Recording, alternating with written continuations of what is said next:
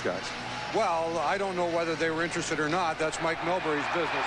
But the fact remains that the story was they were, and the point well made. If, in fact, they were interested, we had to counter it because our only chance is with these guys in the lineup. Bill Huard and Ty Domi, they waited for the puck to hit the ice first, and away they went.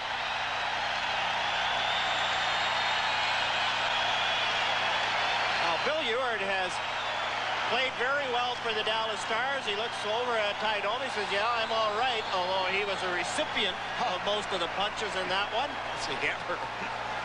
He has taken over. Shane Churla was the enforcer for the Dallas Stars, while Bill Huard has that role now. Bill Huard and Ty Domi, as soon as the puck hits the ice, away they go. And Huard tries to get that left hand in early in the fight. And then Ty Domi ended up with a couple of really good left hands. 7:53 into the second period. These penalties, Domi and Huard. As we left a few moments ago, Matt Sundin on the late bench had a towel to his nose. He had been the recipient of a high stick.